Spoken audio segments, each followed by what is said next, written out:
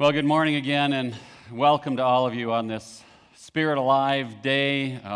Maybe if you've been around here a while, you know by now that we love to use preaching series, and so I'm excited to preach today and to begin a new sermon series. It's a 4-week sermon series, and we'll get into that a little bit in just a minute, but to add a little humor, I thought I'd show you this little promo video for preaching and using sermon series. Take a look.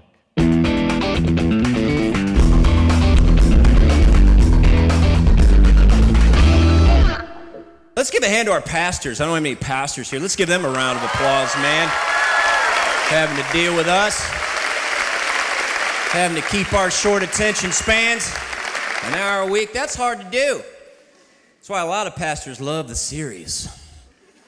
A lot of pastors always say, a 12-part, 18-part, 90-part series. Always has a weird name like content or discontent. Which tent do you live in? This was so funny. This pastor one time, he's like, all right, y'all, I'm so excited about a new series we're starting next week. Going from one bring friends. It's going to be awesome. It's going to be real good. You know what I was thinking the other day? We all love Twinkies. I love Twinkies. You love Twinkies. They're delicious. But we don't all eat Twinkies the same way. No, we don't. Sometimes we don't know how to fit in. So I'm so excited about a new series we're starting next week. Because some people eat Twinkies that break them in half. Some people shave off the top. Some people drill a hole in the end and squeeze out the good stuff. Some people full commando jam the whole thing in their mouth at one time. So join me next week on the first part of a 48-part series, How to Be a Twinkie in a Ding-Dong World. Amen. It's going to be good. That's right. All right, we are starting a new sermon series. It is not 48 weeks. It is 4 weeks, and it's not called How to Be a Twinkie in a Ding-Dong World, but it does have a catchy name, and it's called Fit for Life, Strengthening Your Core. Fit for life, strengthening your core. And we're going to take a look at 4 weeks, how it is that we can be fit for life. In the physical fitness world, of course, it's important for us to strengthen our core, but the same is true in our spiritual life. It's important for us to be strong spiritually and to strengthen ourselves at the core of our spiritual life. So we're going to be taking a look for 4 weeks using our mission statement, and we'll be singing the song that we just learned. Using our mission statement and talking about the 4 words, gather, grow, give, and go, from our Gloria Day mission statement. Now, I know in our Friday email and Friday Facebook post and the Friday followings, members, if you receive that, if you're not getting that, let us know in the office, but we do send that out every week, and I said in my Friday email that I was probably going to give you a little homework, and that was to recite our Gloria Day mission and vision statement that has those 4 words in it. Anybody know our mission statement, vision statement? Somebody at the first service was bold enough to say it. Anybody? How about yeah? Is that all right? Okay, all right, let's give it a try. Gather.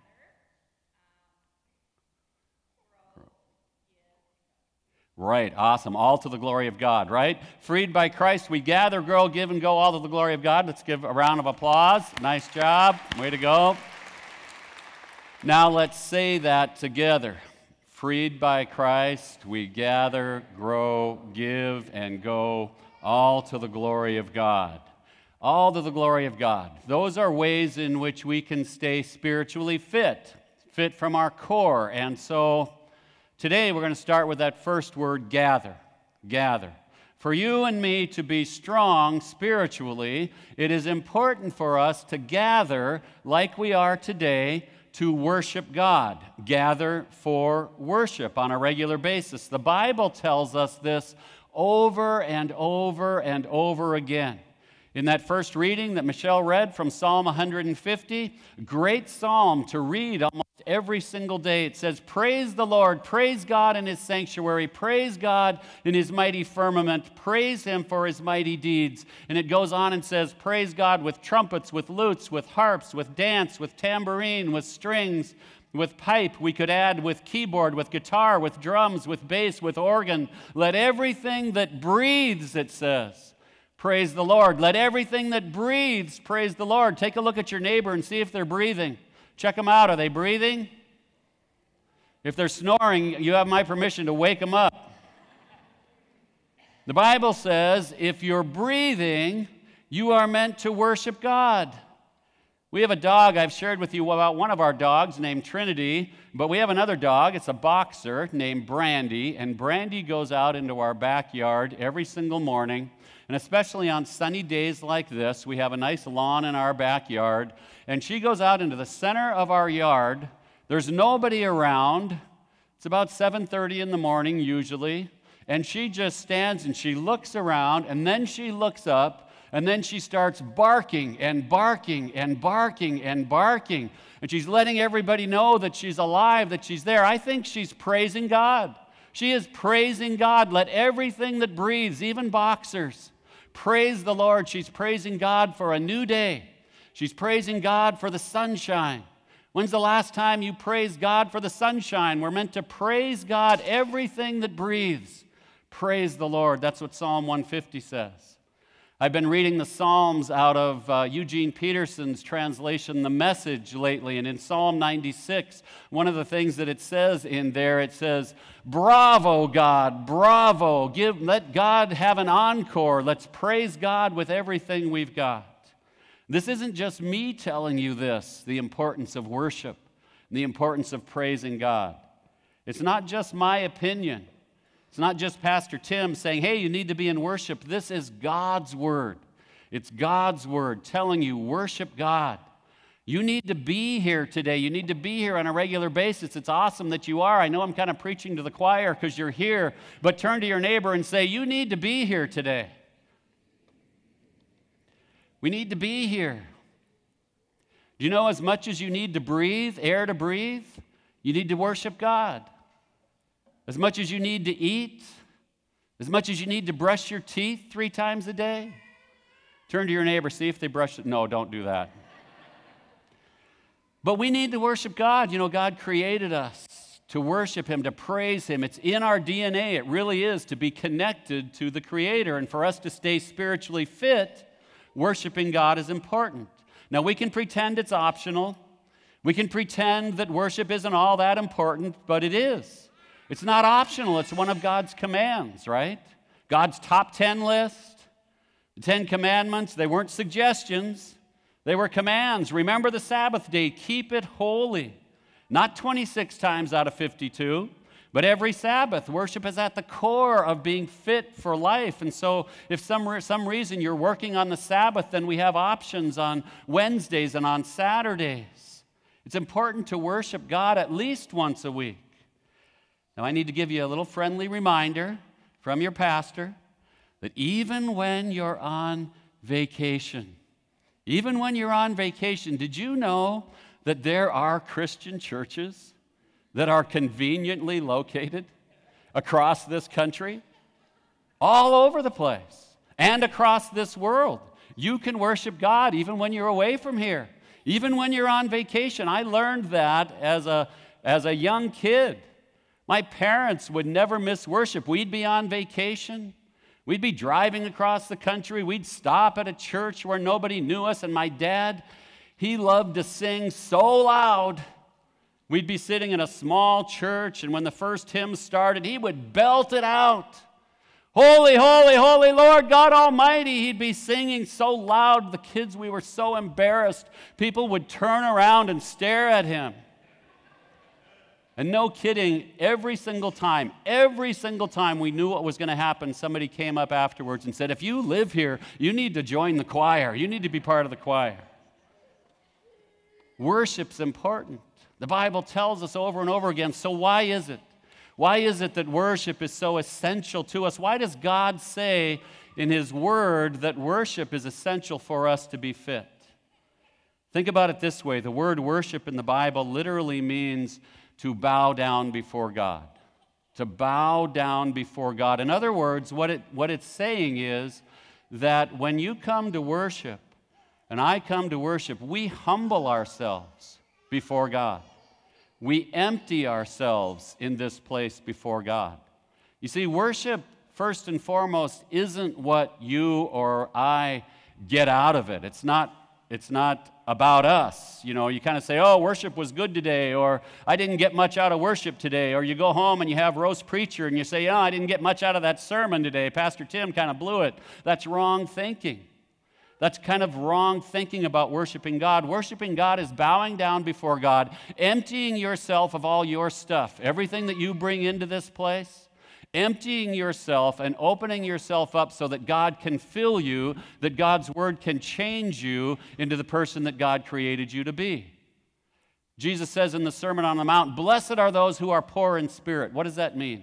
It means that we are poor. We empty ourselves of our own spirit, things like arrogance, pride, materialism, self-centeredness, whatever it may be. We're empty to those. We come to this place. Christ kills it in the waters of baptism. We're going to experience a baptism in just a little while. And we're reminded that on the cross and in the resurrection, all that stuff is killed, and so we're emptied, and then we can be opened up to what God has for us. We're filled with God's stuff: love, joy, peace, patience, kindness, gentleness, faithfulness, generosity, self-control, all of that Jesus teaches. We're filled with that, and we're made into new people. Does that make sense? You see, right here in worship, before God and before one another, this is a place where we can be honest. We can be brutally honest about who we are and about who God is. You see, there's so many places in your world and in mine and in our society and our culture where we think we have to put on masks. We have to pretend. Wow, everybody's looking good. Oh, preacher boy's looking good today. Wow, look at me. But not here. We don't have to do that. We can be honest with ourselves. We can bring all of our stuff. We can bring our hurts. We can bring our pains. We can bring our confusion. We can bring our joys. We can bring our illnesses, whatever it is, our sinfulness, and we can be emptied of that. We can be filled up with God. We can be honest and let God have His way with us through the singing, through the choir anthems, through His Word, through the sacraments, through fellowship with one another, through the read word and spoken word. That's what God does. He has His way with us and fills us up. In the Old English, going way, way back into the beginnings of that word worship, it was really two words that were together: worth and ship. Worth and ship. So it asks the questions: who is worthy of your praise? When you come to worship, you need to ask, who is worthy of my praise above everybody else? And then ship, worth ship. The word ship literally means to shape. A ship is in a certain shape so that it will float. That's how the word ship got its name. It is in a certain shape. So the second question is, who is worthy to shape you? Who do you want to shape you into the person that you are created to be? Who do you want to shape into the person that you want to be? So you ask the question, who is worthy of your praise? Worth. And then who is worthy to shape you? Worship. Worship. So, for example, if you let fame or just desire to be famous or popularity or prestige or money or whatever it is, if you let that stuff be the driving force above everything else in your life, that is what you worship, because that is what is shaping you more than anything else. Worship. So let me ask you, who or what do you want to be shaped by? Who do you want to be shaped by in your life? Who gets your highest praise? I'm talking about your highest praise. Is it a celebrity? Is it an athlete or a sports team? The Vikings opener is today. You know I was going to get into that. The Vikings opener is today. Who gets our highest praise? I love to yell, and I love to hoot, and I love to holler, and I love to raise my arms in praise when I'm at a Vikings game. Do I do the same in worship? It's okay to hoot. It's okay to holler. It's okay to make a joyful noise. It's okay to lift our hands in praise when we worship. But it's also okay to worship God in silence and in silent prayer and let that still small voice come to us. Why is it so important? Because God is worthy of our praise.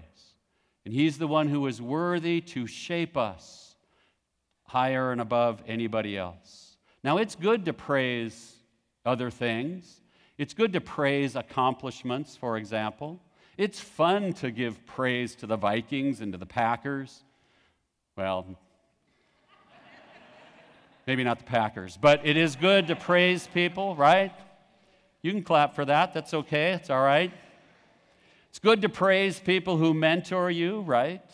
It's good to praise your kids, if you have kids, when they do well. It's good to praise them or your grandchildren. But who gets your highest praise? That's one of the questions about Christian worship. Who gets your best praise? Think about it. God's the one who gives you air to breathe. He gives you food to eat. He gives you relationships. He gives you families. He gives you friends. He gives you sunshine. Have you praised God yet for the sunshine? My boxer did. Every single day. Everything that breathes. But God has given you salvation. He's given you faith in Jesus Christ. And by faith, by grace, through faith, you are saved in Jesus Christ. Your sins are forgiven. Have you praised God for that lately? Every single day, we are to worship and we are to praise. And I know sometimes when it comes to giving God praise, sometimes we say, I don't really feel like it. I don't really feel like going to worship today. I'm kind of tired or I have something better to do. God says, no excuses, please.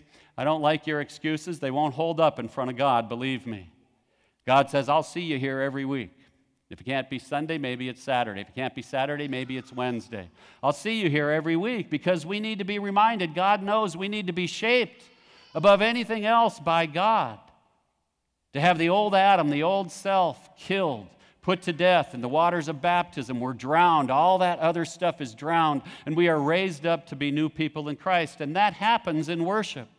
It's like the old story of the mother and the daughter. They were going to watch an artist, a sculptor, and the sculptor started with this big block of marble, and he started chiseling away and carving away at this block of marble, and slowly there appeared an image. And finally, when the little girl could see what it was a lion. She kind of looked at her mother and she said, Mom, how did that man know that there was a lion in there? That's what God does to you. He brings out your new self. He raises you up to new life. How did God know that there's a new being in there? He gives that to you in Jesus Christ. Friends, God wants to take hold of you from the inside out and sculpt you and shape you, give you real life, real meaningful life, truth with a capital T, Jesus Christ. You see, God is a God who's not going to rest. He will never rest until sinners, lost people like you and me and so many other people right outside of our walls here are found by the amazing grace of God. And the only thing that frees us from that which binds us, and there's a lot of stuff that binds us up, the only thing that frees us from that and sculpts us into the self that we were created to be is the power of God's forgiving love, found in the cross and found in the resurrection of Jesus Christ. Hear me today. You are loved. You are forgiven. You are claimed by God. Let that shape you. Let that get into the core of your very being. We empty ourselves at worship, and we are filled up.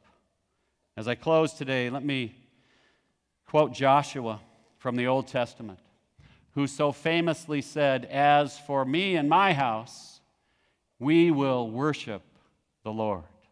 As for me and my house, we will worship the Lord. As a parent, I know that my kids now in their 20s, they get influenced by all kinds of people and all kinds of voices, many of them good, some of them not so much. But more than anything else, I want them to be shaped by Jesus, by His teachings, by His love, by His forgiveness, by His cross, and by His resurrection. And so if you're a parent, or if you're a grandparent, or you're an aunt or an uncle, or here in church mentoring children, who is most worthy of shaping your kids?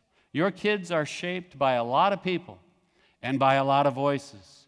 Who do you want above everything else to shape them? Who's most worthy of their praise? Who's most worthy of your praise? Is it a sports team, or is it a politician or a political party? Is it a celebrity? Is it Justin Bieber? I hope not. Did I just say Justin Bieber in a sermon? I'm sorry. No, it's God in the flesh, right? We want Jesus Christ to be the one who shapes us and who shapes our children. He's the one who loves us unconditionally, loves us perfectly, gives us life here and now, and gives us everlasting life forever. We can praise God for those gifts. So on this Spirit Alive Day, this rally day, I want to thank you for being here in worship, because a huge part of being fit for life and strengthening your spiritual core is worshiping, bowing down, emptying yourself, humbling yourself before God so that God can fill you up with His grace and with His love. You see, God is worthy of our best, and He's worthy of our highest praise, now and forever. So as Psalm 150 ends, let's say it and let's remember it and let's memorize it. Let everything that breathes praise the Lord. Amen. Now may the peace of God, that peace which passes all understanding, keep your hearts and minds in Christ Jesus. Amen.